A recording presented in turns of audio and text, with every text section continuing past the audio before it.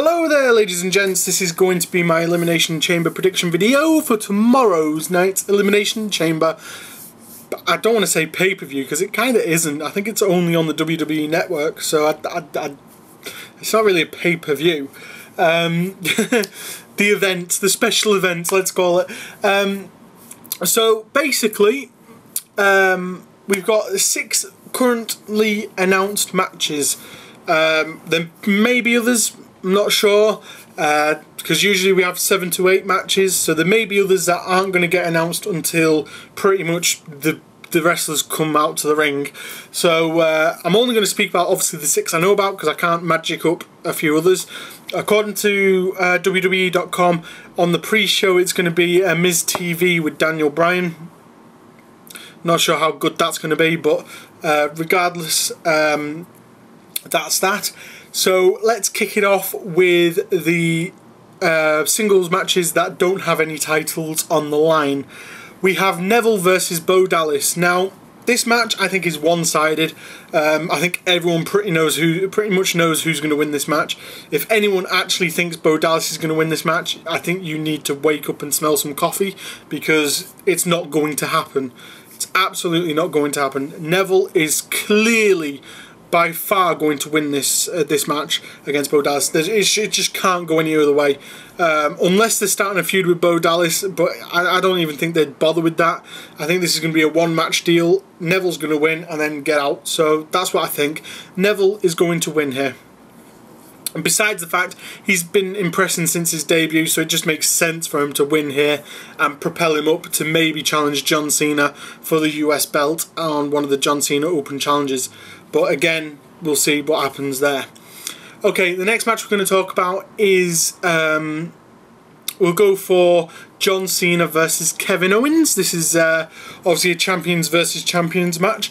We've got the United States champion versus the NXT champion. Now, something to note here. Apparently Kevin Owens has signed a main roster deal, meaning he will be transitioning from the from the NXT roster to the main roster. Now this is significant because if they're going to do this now, if he is going to be transitioning from NXT to WWE, there is every chance that this could be the moment where he gets a big win on John Cena and gets catapulted to the main event scene. Let's be honest, if John Cena gets beaten by Kevin Owens tomorrow night, Kevin Owens is propelled into the title picture as far as I'm concerned. John Cena has held that championship, I believe it's 15 times, I want to say, 15-time world champion. So if he was to get beaten by Kevin Owens, I mean, Kevin Owens' stock would just friggin' soar. It would just go through the freaking atmosphere. So it's crucial to note that, because, you know, before I even knew that, I was thinking, well, Kevin Owens might just, you know, like lose this match, and then go back to NXT for a couple of months and then come back to the main roster to give it another go.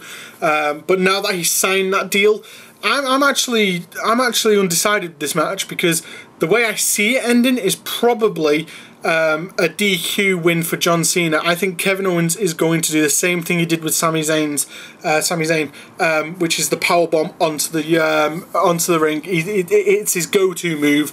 I'm thinking that's probably what's going to happen. He's then going to get DQ'd by the ref.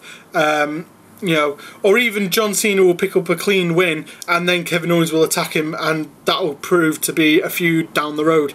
I think it's crucial to note that Kevin Owens has signed that main roster deal, because anything can happen tomorrow night, and I think it would be amazing if Kevin Owens picked up a win here. I mean, as I said, his stock would just soar. So I'm all for him winning the match. I don't see him winning it. Again, I think it's going to be a DQ to victory to John Cena. I just think that that's the way that they're going to do it. The next match we're going to talk about is the Divas match, which is Nikki Bella versus Paige versus Naomi. Now, a lot of people who watch my prediction videos and my review videos in the past will note that I am a big Paige fan.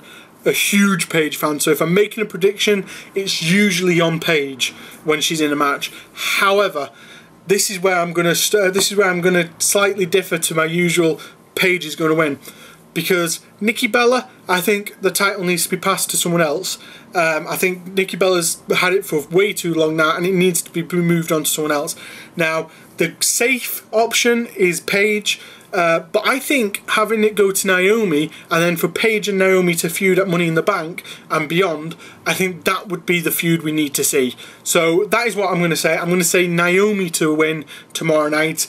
I think Paige will have a very strong showing though, but I think ultimately Naomi will get the pin on Nikki Bella, and Paige will maybe slide into the ring to just try and stop it, but be moments too late. I think that's probably the likely option here. Maybe Tamina will slow Paige down to break the count, but I do believe it's going to be Naomi to emerge the victor in the Divas Championship, and I think that's the best option, because then a Paige-Naomi feud would be amazing. I have no doubt in my mind that that would be what's best for business. So then we're going to talk about Seth Rollins, Dean Ambrose. I'm kind of saving the chamber matches till the end, so we're going to talk about Seth Rollins and Dean Ambrose. The safe option again is for Seth Rollins to retain, and I think he is going to retain. The reason why I say that is because in 2 weeks' time you got Money in the Bank, and I think Dean Ambrose getting the Money in the Bank contract, that is a dangerous, dangerous thing. I mean, that would be really good for Dean Ambrose to get that briefcase. So I'm going to go with that. I'm going to go with Seth Rollins retaining and Dean Ambrose to win at Money in the Bank to get that briefcase. But again, I will not be disappointed. Just like with the Divas match, if Paige wins, I will not be disappointed. I would not be disappointed if Dean Ambrose wins. Okay, so let's go to the Tag Team Elimination Chamber match for the WWE Tag Team Championships. We have 6 teams in this. We have the New Day, the Lucha Dragons, Tyson Kidd and Cesaro, the Primetime Players, the Ascension and Los Matadores. Okay, the last two I said, the Ascension and Los Matadores, no, they're not going to win. They're ruled out straight away. With the best will in the world, I just can't see them winning. Tyson Kidd and Cesaro, they gave it to New Day over Tyson Kidd and Cesaro. I can't see them winning. The New Day, I think their moment's passed. I think it's that whole gimmick now has ended. I think they should be broke up into singles stars again.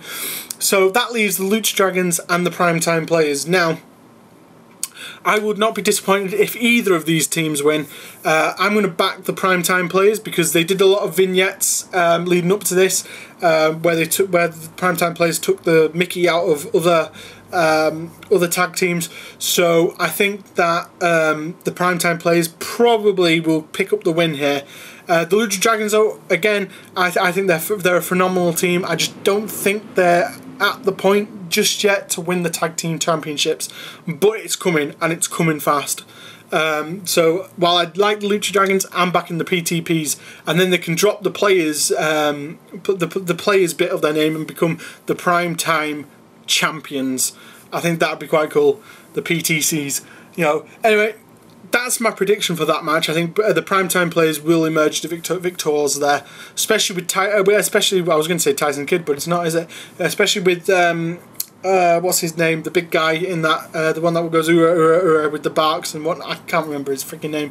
I can't remember his name.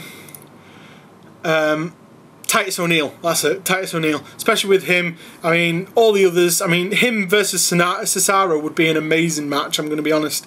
We're then going to go to the Intercontinental Championship match. We've got Sheamus, Ryback, R-Truth, King Barrett, Rusev and Dolph Ziggler. Now, best will in the world, R-Truth, you're not going to win this match. It's just not going to happen. So I'm ruling him out now. Rusev apparently is injured, so we don't know if he's going to be in the match. There's rumours going around that Bray Wyatt might take his spot. There's rumours going around saying that Kevin Owens is going to take his spot and do double duty for the night, but I can't see that happening either. So I'm going to just play this with what I know, and that is that Rusev is in the match. If anything happens, then I've got a get out clause if I'm wrong with this prediction. But I'm going to stick with Rusev in this match. Rusev, with his injury, if he does compete with his injury, he is not going to win the belt. I think that is just given.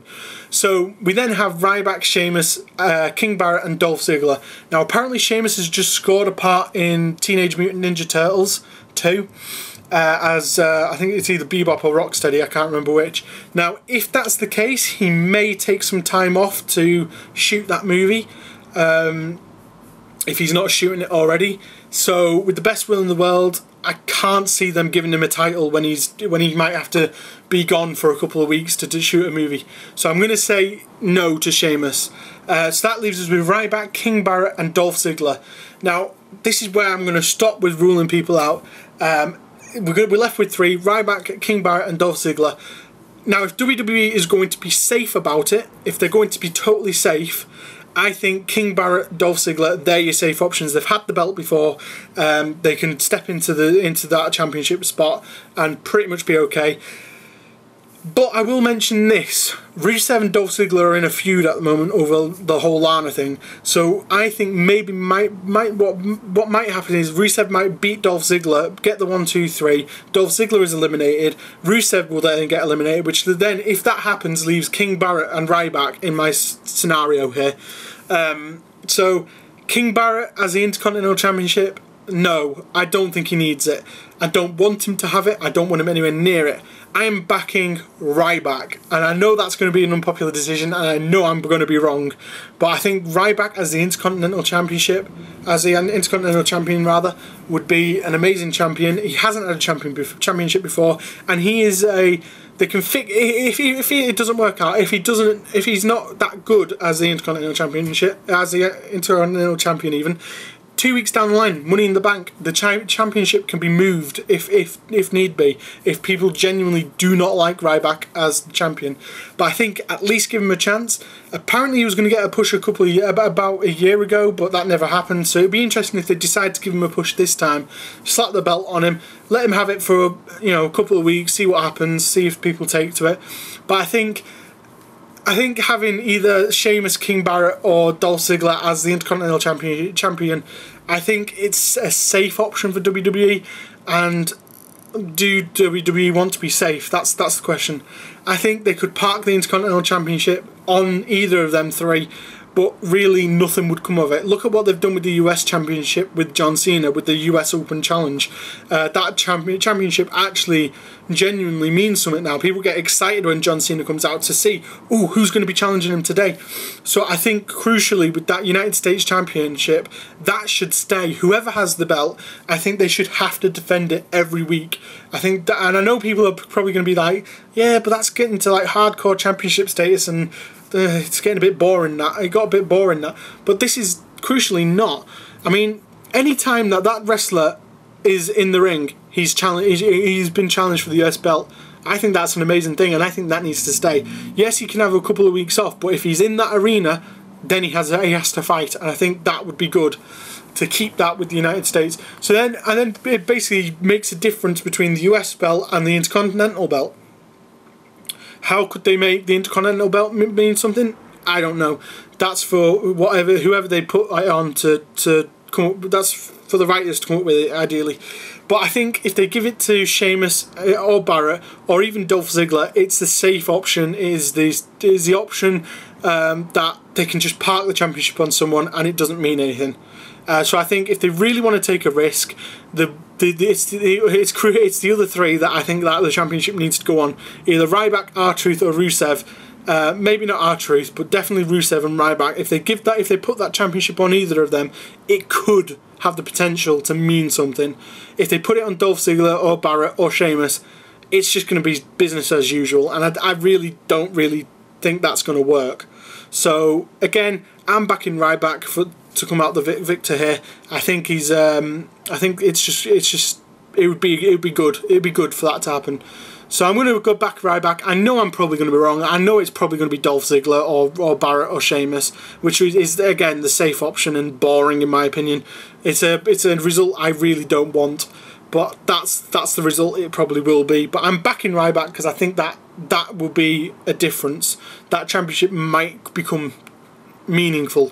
Anyway, there are my predictions. I'm going to quickly run through who I think is going to emerge victorious in all of them matches, starting with the last one I mentioned. So Ryback, the primetime players, John Cena via DQ win, meaning Kevin Owens is going to attack it, be disqualified and John Cena pick up the win.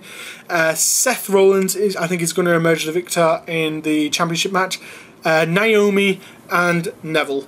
They're the victors this week, in my opinion. All the rest are losers. But again, time will tell, and I will be back tomorrow after the pay-per-view with my results show. Thanks for watching. Please leave a comment down below, and let's have a like target. Let's see if I can get 5 likes. Just 5 likes. I just want 5 likes on this video. If you like this video, please like it. Thank you and goodbye. Bye bye bye bye bye.